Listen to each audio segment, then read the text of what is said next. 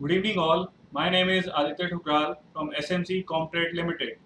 The rise in volatilities has raised eyebrows of commodity traders where they are now looking for trading opportunities during this phase of big moves and capture decent part of those moves. Today I have come up with one such opportunity in copper where one could capture moves on both directions.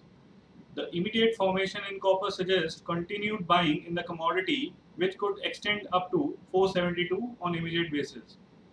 Although the overall structure is corrective in nature, where upside could be limited to 476 and markets might not be ready to breach those levels in this move.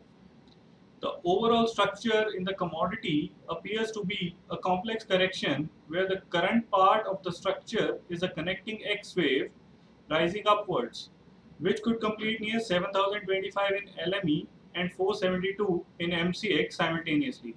And later, the corresponding leg of correction could emerge on the downside. After this up move, which could form a top near 472 levels in MCX, we could witness heavy selling in the commodity for next 1 month.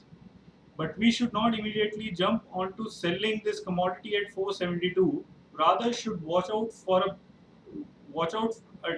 a move for a day or two near those levels, and if seen taking resistance near those levels, one could go short.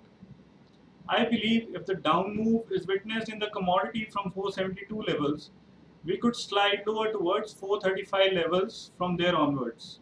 Also, considering the fact that high USD INR prices having positive impact on commodities prices in India, the downside could be limited to 440 levels in that scenario.